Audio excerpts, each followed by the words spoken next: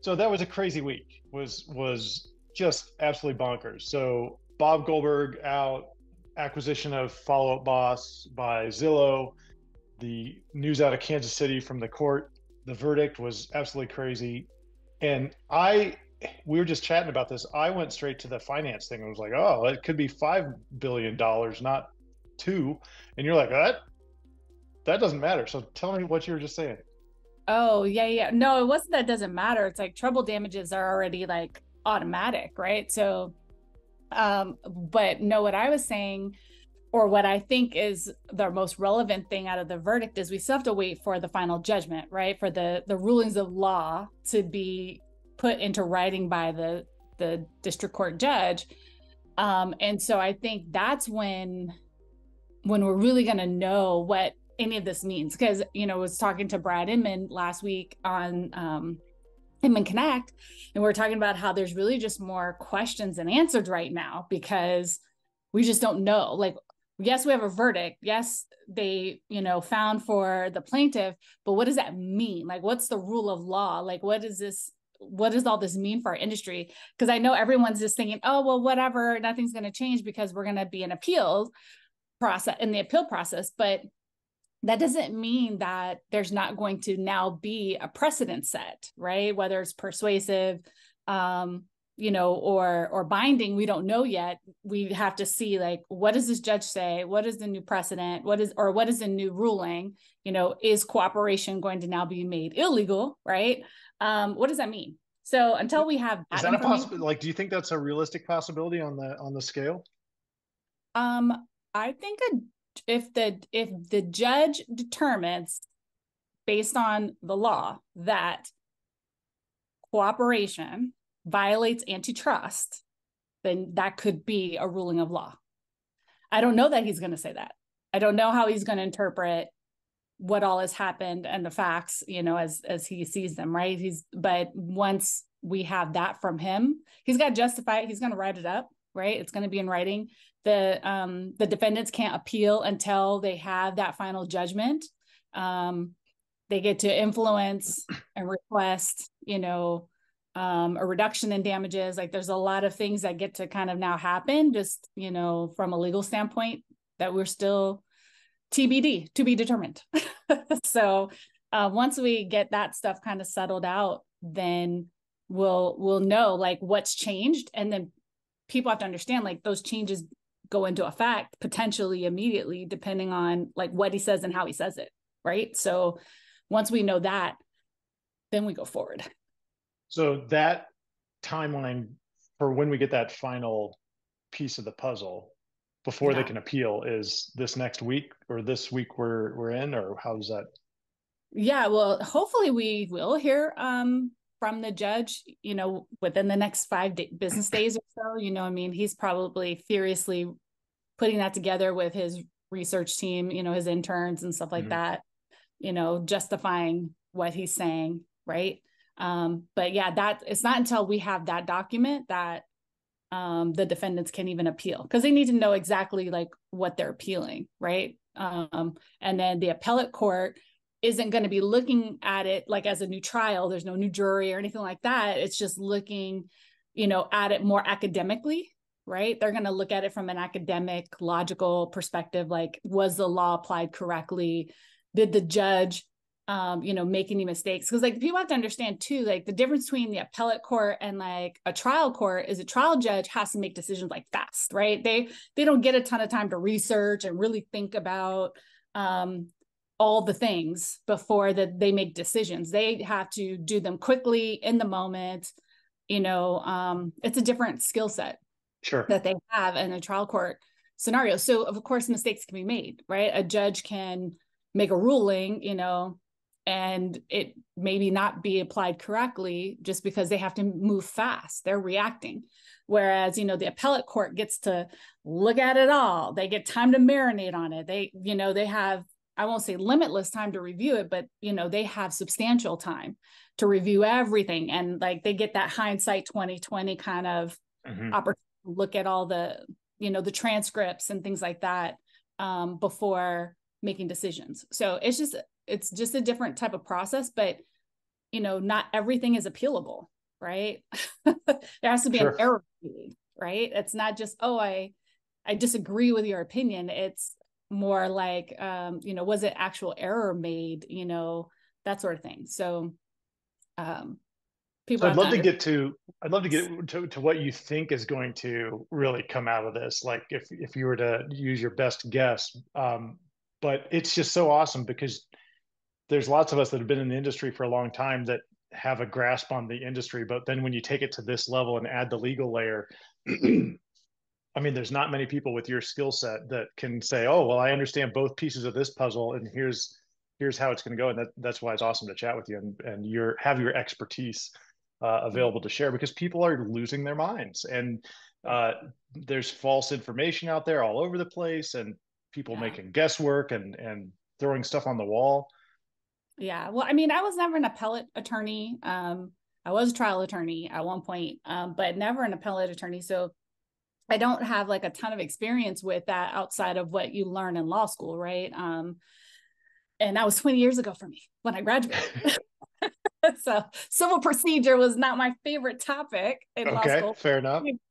I muscled through it with decent grade with good grades. I shouldn't say decent. Yeah. I was a student, but anyway, but yeah, like I think that the biggest thing is that people are going to have well, let me answer your question. What do I think my best guess is going to happen? My husband, of course, he's also a lawyer. We talk about this kind of stuff all the time, right? Oh, What's going to dinner time happen? has got to be thrilling. Yeah. Oh my, it's 24/7, Chris. Like, dinner time. Like, if we even get to eat dinner together, right? But like, it's what we think both kind of, I think, lean towards things happening. One, we do think change is going to happen, if not for no reason other than people who are outside of the day-to-day operations of real estate are the ones participating in this entire conversation, right? So, I mean, tell me when the last time Gary Keller or, actually sat in a living room to do a listing consultation, if ever, Right. right? Like, Right. been a long time. People like that at that level, all these CEOs of these companies, they've been out of the game, most of them, for quite some time. They're in leadership. It's a different world in leadership than being, in the day-to-day grind of selling real estate. And then, so you have that. And then, of course, you have the attorneys who also have no practical experience with what it's like, boots on the ground, helping buyers and sellers every day and what the challenges are. Right. So you have people who are in leadership participating in this conversation who really don't understand. And then and so there's a lack of passion, in my opinion. And I think that's what, I think his name was Ketchmark, the plaintiff's attorney, what he did have in spades, right, was a ton of passion about this, right? And used very strong language and was just very polarizing. But he did that on purpose because he was tapping into emotion. And we all know how emotional the real estate experience is, especially on the residential side. Sure. And so when you have full emotion with less emotion or very logical, right? Like I'm sure the defense attorneys were very logical and practical in their arguments. So the jury was swayed by emotion because they're like, holy cow. Right, probably. I mean, yes, like the emotion will trigger a different kind of like radar of attention, right? So if you talk too high level to someone about something, and you don't draw in the emotion, it's boring. They're not connected. Yeah. Emotion to the topic. So so you have that. And then you have, people who are outside of the industry who also know really very little outside of the experience, like making the decision. So I feel like that's something's going to change. All right. So there's that. So then not only that, I think what could potentially happen is it's probably going to get, be legislated. Just like how lawyers are, there's laws around how much money attorneys can make, what they make on contingency fees, going to trial, things like that. My husband and I suspect there'll probably be some sort of legislation because there'll be so much confusion on like what it is and what it isn't and what should be charged and what can't be charged. I wouldn't be surprised if we started to see, people just the the legislation come down that just says like, hey, this is what it's going to be going forward. And then it'll be regulated. I mean, people, give lawyers a hard time, but if you've ever, like, there's a lot of lawyers that go through the education and actually end up not practicing law because it's so highly, legislated. And like, even our advertising rules. I mean, like literally, if we want to send a mailer out, we have to stamp in Florida, we have to stamp a red stamp on the front of the letter says advertisements, sending it out to the customer. Well, who's going to read that? No. Right? Lawyers, like a lot of us use the phone book and commercials to drive business because we couldn't solicit. Yeah. Right. There's like, for how bad people think about us, we have a ton of rules around how lawyers can behave, what they can do, how they can get business, how much they can make, in some cases. And, I could, do you see parallels? I'm sorry, go ahead. Going that direction. Yeah. Do you see parallels to the post-Great Financial Crisis and the mortgage industry regulations that kind of came into effect in the years thereafter, and this situation now? That's an interesting point. That, I mean, there it is. That happened, right? So you could see that happen in the real estate space too. Especially since there's such a care for the consumer, and so in trying to care for the consumer, we try to create protections and regulations to protect them from being taken advantage of, being overcharged, things like that. But what the mortgage industry didn't have that, real estate industry does have is NAR, right? Right.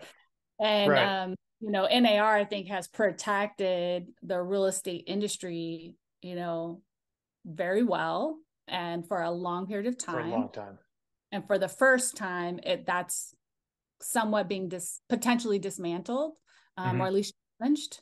And so we'll see. I mean, if we lose some of that political power, a lot can change for the industry. Well, and that political power comes from donations to RPAC, right? And the super PAC that is driven by the donations of members. And if you're in an association and you don't have to be a member of NAR now, and you're not attending those fundraising events, and membership drops because they're not getting the dues, because the whole thing is kind of built on this foundation, and I'm kind of questioning it. Yeah. Well, agent support matters. Yeah. Agent and broker support. And so if you start to lose agent and broker support at really high levels, it'll be interesting between Redfin, Remax, and Anywhere.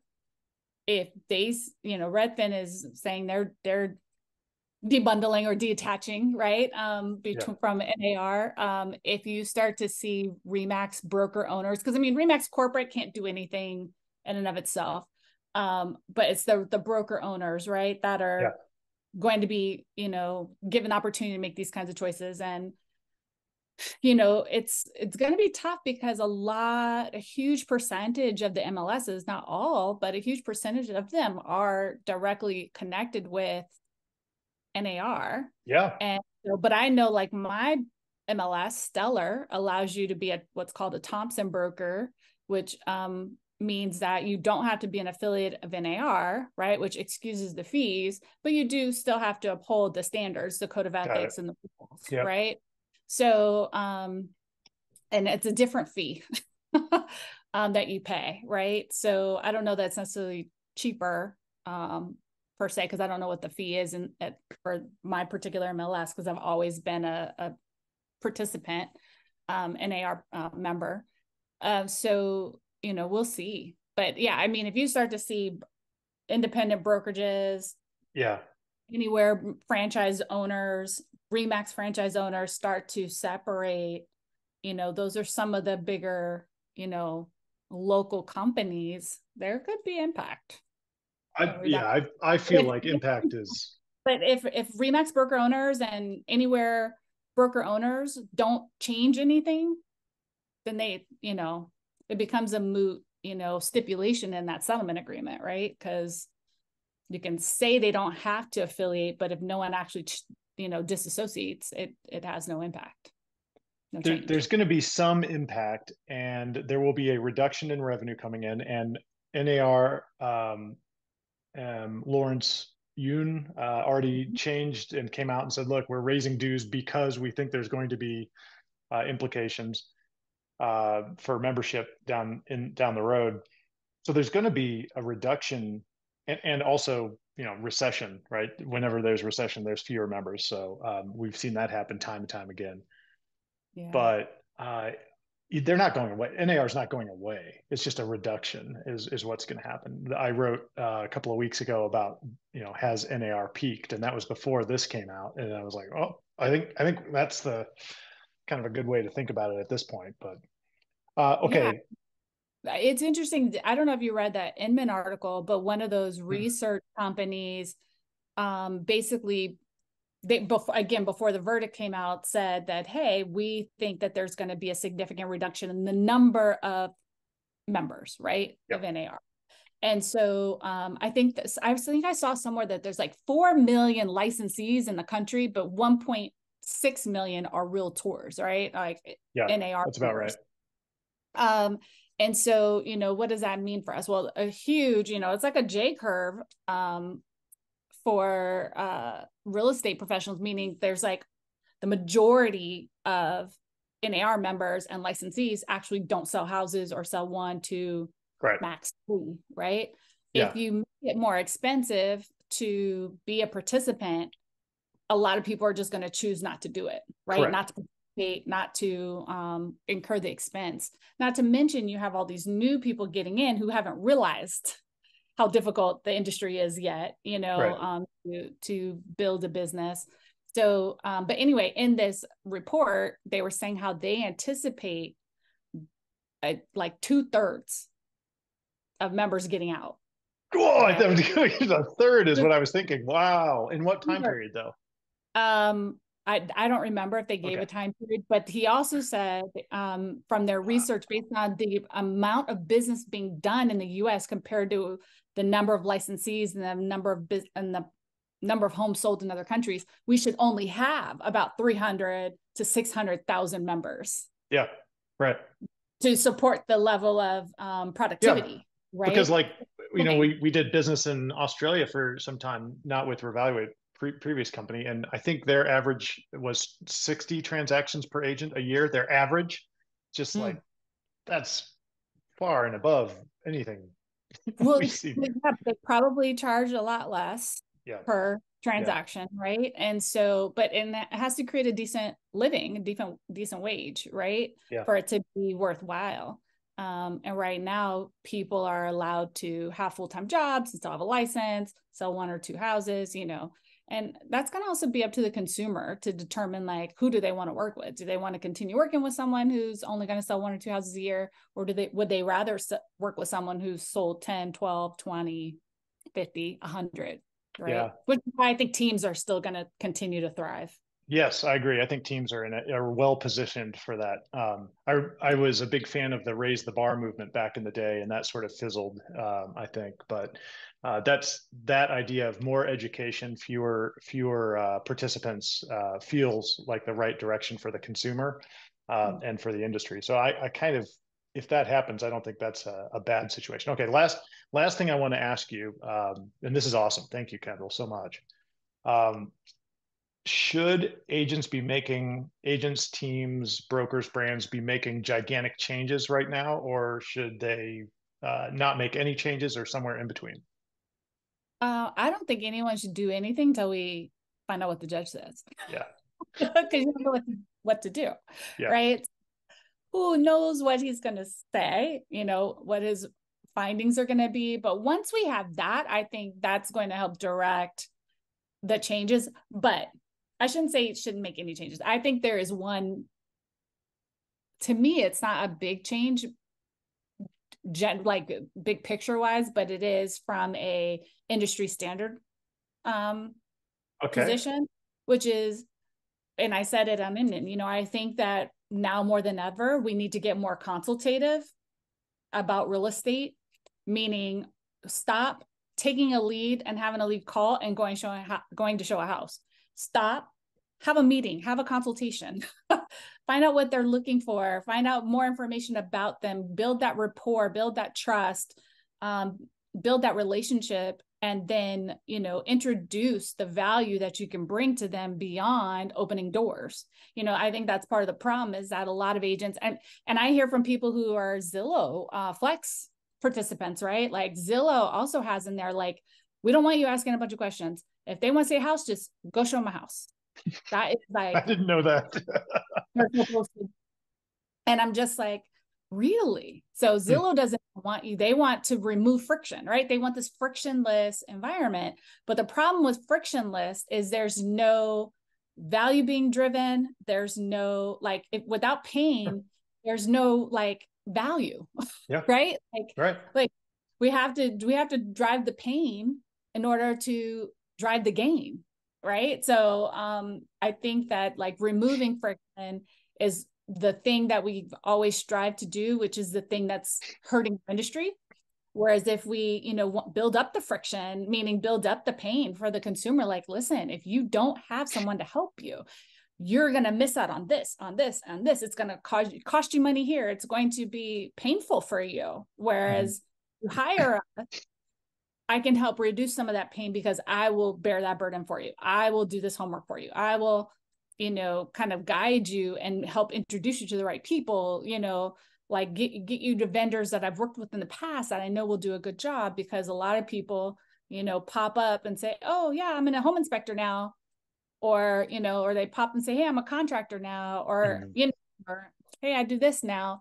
And really they're not, maybe not the best solution for that client. Right. And then not only that, what is the client's problem? Like right now, for example, I know interest rates just came down, I think just the other day or this week or today, maybe for buying homes. But it's like, listen, I have people that need to move. Renting has its challenges, but, maybe right now the Renter Advantage program like that we have might be a good solution for you as a bridge gap between today's interest rates and tomorrow's interest rates, right? But at least you get to pick the home today and get today's price as opposed to tomorrow's price, when, people don't recognize the fact that, if inventory continues to say compressed and all of a sudden interest rates drop, well, guess what? Housing prices aren't going to also drop. They are going to do the opposite. They're going to increase most likely. So it's like, that's equity gains for you, right? If you buy today and then you can close on your mortgage tomorrow for a price, today what that price is going to be, right? Like, so imagine having a crystal ball. We talk about this all the time. It's like, if you do a Renter Advantage program today, I know what my purchase price of this home is going to be 12 months from now, 24 months from now, 36 months from now. Now I have a crystal ball from that perspective on what I'm going to pay. And then if the home price values go up, guess what? I've just gained that much more equity in my home, right? Yeah. So, does that work even? So Jay Powell, they pretty much said they're shooting for 1-2% of inflation, which would mean home prices inflate at 1-2%. Does that program still make sense if it's a 2%? I mean, after just seeing 20-30% over the last 2 years, do you think it's still, you're investing in that program for the future if it's a 2% increase over 1 year? Well, but I think like it can still work for that person who wants to move today, but doesn't want to pay like, because they never know, right? They always have these anticipated inflation rates or not just inflation, but equity rates, et cetera. And sometimes they're right, sometimes they're wrong, right? We never know. But, what about interest rates too? It's like buying today. If I was going to buy today and I can save money by renting that home today and buying it tomorrow and getting a lower interest rate tomorrow, that's not a bad thing for me. Yeah. But right. No, I get it. And the whole point is bring value to your customers and help them out and consult them and find that pain. Zillow doesn't want pain because they want you, the consumer, coming back to Zillow. They don't want you to establish a relationship with the consumer. They want the relationship with the consumer, and that's probably why the other piece of that's frictionless. They're going through Zillow and not through the agent.